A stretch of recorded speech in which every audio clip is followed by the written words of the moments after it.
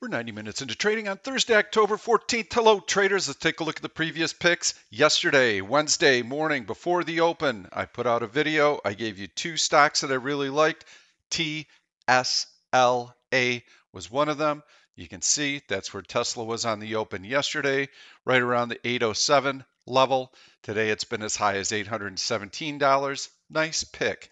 It's gone well for us. UPST was the other stock that I highlighted. And again, yesterday on the open, stock around $335, up to $364 this morning. A gorgeous pick. Look at that baby run. Love that breakout there. Love the downward sloping trend line. Breakout to the upside. Away we go. Let's see what we can find today. Let's get our market bearings first, see what's going on. We've got a nice little market rally today. Go into the daily chart. Let's take a look at what's happening on a daily basis. Daily chart basis, longer term basis. We need to get the major moving averages up so that we know where they come into play. The 100-day moving average has been coming into play, and the 50-day moving average could be in play soon. You can see the 100-day moving average. We've been able to close below it a couple of days. I view that as bearish because it tells me that this selling pressure is for real.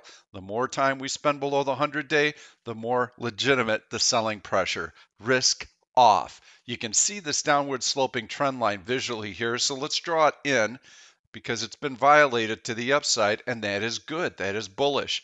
You can see it come into play right like that, and you can see how we're breaking out above it. The 50-day moving average does stand in the way, and that is at 442.57. So that will provide some resistance. But if we can close above this downward sloping trend line today, I would view that as bullish. Little bit of horizontal resistance that we're getting through here as well. Looks pretty good. Overall, action very choppy. Back and forth. What is causing this move today? Nothing as far as I can see. All the issues that have been out there for a while are still out there. The FOMC minutes came out yesterday. There was hardly any market reaction to it. So if there were going to be a reaction based on what the Fed officials are saying, we would have seen it yesterday. And that news came out right about here. And you could see the market did absolutely nothing. And there is talk of tapering. It may start in November, should end by the middle of 2022. So the market, at least for right now, is really discounting that news, doesn't care too much about it. Let's take a look at the TLT and see how bonds have responded. You can see a nice bounce. Yesterday, in fact, before the FOMC minutes, we were already trading above the 200-day moving average. So bonds have been able to move higher. That means interest rates are moving lower. That is good for the market. What we would not want to see is a continued slide like that, because that would imply much higher interest rates. So right now we're getting a little bit of a bond rally, lower interest rates. This is all decent news for the market. I think that's why we're getting a little bit of a release here, a little bit of a relief rally too. The bid tends to be pretty strong heading into earnings season, and earnings season is kicked off. The big banks will dominate the scene, and the news has been okay. Haven't really seen financial stocks move dramatically one way or the other. But an interest rate environment where rates are rising would be good for bank stocks. Not good for the market, but good for bank stocks. These gap and go formations like this are my least favorite pattern to trade. And the reason for that is that we get all stocks rallying right on the open. I don't like to chase. And when you get these gap and goes that start to hold and then move higher, you don't have a chance to really find relative strength or relative weakness because everything is moving higher. And it isn't until we get the first market dip that you really are able to evaluate how strong the bid for that stock is. So if you're in this mode here, I trade very, very passively. I haven't even traded yet today. I get into kind of a mode where I'm thinking I'm going to get my chance sooner or later today. And if I'm very, very patient, I will find that window of opportunity to either buy or short. It doesn't matter. I just have to be patient. The worst thing I can do is to come in and chase this market and then to have a nasty decline that starts to fill in some of this gap because you're loaded up in here and then the rug gets pulled out from under you. I don't want to take that risk. Another scenario that could unfold on these gap situations is a compression. Compress, compress, compress, compress. Then we get to see a 1OP cycle. Right in here, we're seeing a 1OP cycle. It is a bullish divergence because 1OP, when it heads down like this, you would expect the market to sell off as well.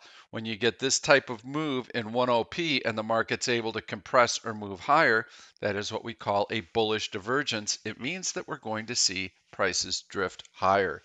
So just to get back to my earlier comment, I would love to see a compression, compression, compression like this. Gives me lots of time to evaluate relative strength and look for the right stocks. And then combined with a bullish divergence like this, I know the market's going to be breaking out. I can start scaling into those stock positions and feel confident in them because I'm not chasing. I've given the stocks plenty of time to pull back and retrace, and they haven't. So that tells me that the bid is strong. So on that type of move, I would be a little bit more aggressive. So I'm very passive on a gap and go, a little bit more aggressive on a compression and then go. Now, the pattern that I would like the most in terms of buying stock is a chunky little kind of gradual move lower with green candles and red candles, because that suggests to me that on the way down, we are seeing some buying. So maybe like this, if this is how the market opened and we started to see a gradual drift lower, but lots of mixed candles, green and red, this is perfect because a pullback like that will give me lots of time to evaluate stocks and look for that relative strength. So as the market is probing for support, everything pops up and every stock looks great on the open when you're right in here, but when you start getting into this pattern in here, the fakes start to leak oil. And I can sift them out and I can focus on stocks that while the market's doing this on the open and trying to find that support, I'm looking for stocks that boom, boom, boom, boom are moving higher when the market is coming in. That way I know that when that support level is established and we're in the gap somewhere, once that support is established, those stocks with that relative strength, I can start scaling into them right here aggressively. This would be my favorite type of setup on a day like this. Didn't get it though. So I vary my bets according to what I see happening in the market. I'm also painting scenarios in my mind of what could possibly unfold, which the most likely scenarios are, which would be my most favorable scenarios to take positions. This is something that you have to get good at every day if you're going to be day trading. So there was one more pattern that could have emerged today, and that would be a gap reversal. Long red candle, long red candle, long red candle, very little overlap in these candles in the first 30 minutes. That would be a gap reversal. That would get me super bearish if I saw that. Now, instead of shorting a bunch of stocks and looking for stocks to short, I don't have a lot of time to react to those. So I'm just going to short the futures. The other thing is that because we've had such a strong bull market over the course of the last 18 months or so, you've got to be very, very careful because once the market finds support, we get these violent snapback rallies. Well, if I'm spread out along 5 or 6 different stocks and I'm short them and I get one of those big moves up, I'm going to be scrambling to try and exit my stock positions. However, if I'm short the S&P 500 futures and I get those moves, I'll be able to participate. I'll be able to take profits very quickly. And if I get one of those phantom candles, I'll be able to cover my position, exit, and then continue to look for opportunities, perhaps even on the long side, because support will have been established. So on a gap reversal right now, because of the market strength, I do favor shorting S&P futures. We didn't get anything remotely like that, but we have seen that pattern in the last couple of weeks. So 4 different scenarios. I just want to review them very quickly. Gap and go, where we open higher and we continue to move higher, my least favorite because I'm having to chase, chase, chase.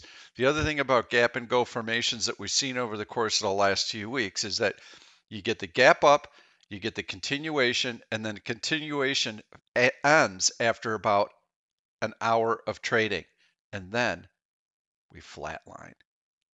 I think we're going to flatline the rest of the day. Unfortunately, that's not what I want, but eyes wide open, I feel that that is a very distinct possibility. If I go back to a couple of days last week, you'll see exactly that formation. It's a gap and go formation. Once we fill the gap, we just sit there the rest of the day and wait.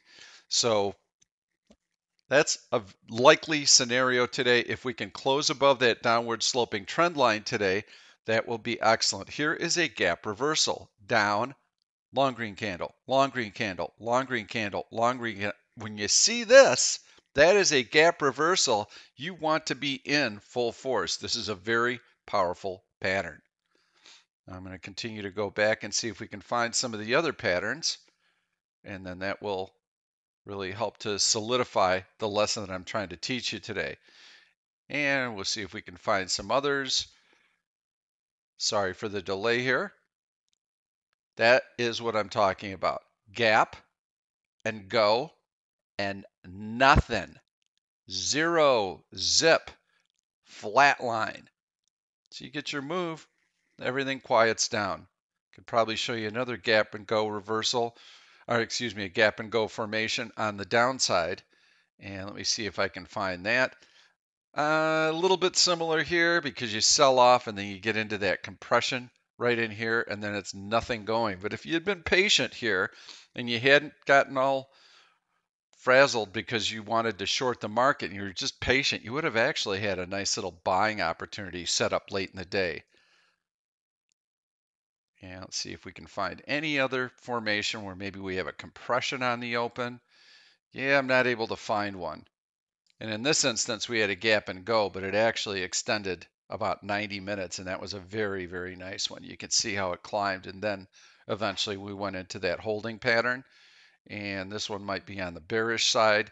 So same type of thing. You open lower, you continue to fall, and then you compress. So those are some different patterns that I look for on the open. The gap and goes are my least favorite right now. If I have a solid market low, meaning a capitulation low that would happen where we get that deep, deep trough, and then we get a nice big bullish candle like this, and then we have it in the next day and we continue higher, then I'm okay with it. So I'm okay with trading today's. I'm not crazy about it. I didn't see the news that leads me to believe that something material has changed. We have a lot of dark clouds that are looming on the horizon right now. So earnings season, I think, is creating a little bit of a bid, but that 50-day moving average should provide some resistance, and the action is already starting to wane a bit. So I am bullish today. I like the fact that we've been able to get above the downward sloping trend line on a daily basis. So I'm going to take a look for some bullish stocks and see what we've got in play right now. And we'll start off with the daily chart. I'm just going to go into my heavy buying list and we'll take a look. UNH earnings before the open today. Nice gap up through that downward sloping trend line. UPST was my pick from yesterday, so going to leave that one alone. That train has left the station. TWLO could be good if it can get through the high from today. So click GTC, double click on that bar. Now I'll know if it can get through the high of the day. If it can, those are a couple of major moving averages that it's been able to get through. Downward sloping trend line, pretty nice. A little horizontal resistance. Yes, I think that would be a decent trade. Got a little bit of a similar situation here, downward sloping trend line on COIN. Click GTC, and I'm going to click this candle right here. You can see we almost touch right in there. I want to know when we break this to the upside. That is a significant line of resistance. You can see nice strength today. Long green candle stacked, a little bit of a pullback, bullish flag, off we go. Probably another bullish flag setting up, and we'll continue to go higher. The first one is always a buy. The second one's usually a buy. By the third one, you start getting marginal gains. So the longer this type of rally goes on through the course of the day, the more tired it gets. But you can see very heavy volume. So coin looks pretty good, but I'd really like to see it get through that D1 resistance before I take a position in it. There's a nice downward sloping trend line. OKTA closes on its high of the day above those major moving averages, and then boom, big liftoff this morning. PayPal, I don't see anything too great there right now, although a close above that 200-day moving average, we'd get a double bottom, higher low right here. That would be a decent support level. So what I'm going to do is I'm going to click GTC. I'm going to click on this candle. There's your horizontal resistance line. I'm still looking for it. This is nice. SNOW is a nice little breakout here. You've got a cup and handle formation, a breakout to a new high, continuation today. Yeah, I like SNOW. UPS, downward sloping trend line right here. Broken to the upside through that major moving average, the 200-day, looking to get through that 50-day moving average. Yeah, I like UPS in here. That could be a nice pick. So how do I trade this? I'm going to click an alert line and I'm going to drop that so it'll continue to move lower. Eventually the stock will break out above it and it'll get back on my radar. NET has been super strong. Can't really suggest that one. Continue to go down. We've got a lot of stocks that have been beaten down that are starting to move higher. There's a nice one. Downward sloping trend line. Broken to the upside above the 50-day. Long green candles stacked. New high. Yeah, SPLK. And I like the fact that it's starting to find some support here. Halfway up this long green candle. That is support as far as I'm concerned. And that level has been preserved. As long as it can preserve that, I like it. I think it could continue to go higher. If it continues to drift down and we breach that, then I think you got to hold off on it. Still kind of looking for that one really nice trade that I like. And I continue to take a look. I want to set you up with something good here. That's nice. D-Dog, breakout, like that at the high. Able to preserve all the gains from yesterday, although it does have a strong market to lean on today. Let's take a look at that 5-minute chart. Pulling back a little bit, some red candles, chopping in here. This stock has the potential to go tomorrow, though. So if it can hold on to those gains, it could be a nice one. And let's go into this daily chart and see what we've got going on here. CRWD, downward sloping trend line, breach the upside, able to hold this long green candle. UPS just got through that downward sloping trend line that I drew. I'm going to continue to look here. Let's find something pretty decent. All right, we'll go in and see what Google's doing. Google's pretty nice in here. I like that. Google's going to be my pick of the day today. I like that. And I'm going to show you why right now. So Google, we got a couple of nice things setting up here. We've got this upward sloping trend line here. Ignore that tail, but the tail does show us support at the 100-day moving average. Visually, we can draw a line down through here. So let's use the trend tool and click on these highs here. And then we're going to draw the line somewhat like that. We've got a shallower line that comes into play here, but you can see that it's breached that shallower line to the upside. You've got your 50-day moving average right here. That's decent. You've got a little bit of a cup and handle formation here with resistance around here. Gosh, really like to see that stock get above that downward sloping trend line right there. But if Google closes on its high of the day, I think it'll have a shot tomorrow to gap up and move higher. So again, this is predicated on the market being able to hold that downward sloping trend line as well. But I like Google. I like Google for the next couple days. Let's put up that N5 chart, take a look at it, put up the 1 OSI indicator, and that way we'll be able to see relative strength. So yes, the stock has been able to maintain its relative strength. We are not quite 2 hours into trading right now, so let the stock come in. There's no reason to buy it right now. Remember what I told you about the market? Market first, market first, market first. Compression. You have got to be thinking compression for the rest of the day. And then maybe in the last hour of trading, we get a little bit of a surge higher. That would be ideal because it would take us up to the 50-day moving average and it would show that yes, there is still some gas left in the tank. When that happens, you want to see Google participating, wait for it to come in, form support, and then look later in the day for it to start gaining some relative strength. So once it pulls back and sellers take profits and it starts to bottom out in here and the market's still flatlining, you'll see Google tick, tick, tick higher off of that low with the market flat. That's relative strength. That would be a good entry point. Then you're hanging onto the position, seeing if the market gives you a little bit of lift into the close. If it does, then you want to see Google close on its high. You could take profits on part of your position, leave part of it for overnight. That's how I would play it. That would be your trade of the day. I hope this information has helped you because it's super important to be able to take a look at the market and go, okay, today, overnight, we got a 40-point S&P 500 gap higher. What comes into play? What major moving averages come into play? What trend lines come into play? What are the different scenarios that might unfold this morning? Which ones will I trade aggressively? Which ones will I be more passive in? That's how you set up your game plan as far as market conditions. Then you start drilling down to the individual stocks, looking for relative strength, heavy volume, technical breakouts. Thanks so much for watching. Trade well. We'll see you tomorrow. Thank you for watching this YouTube video. I'm Pete Stolzers and I'm going to keep the trade ideas coming along with lots of education, so make sure to subscribe to the channel and please turn on your notifications so that you never miss another trade. If you like the content, please give it a thumbs up. I've loaded 2 other videos that I think you're really going to enjoy. Stay tuned. We'll see you soon.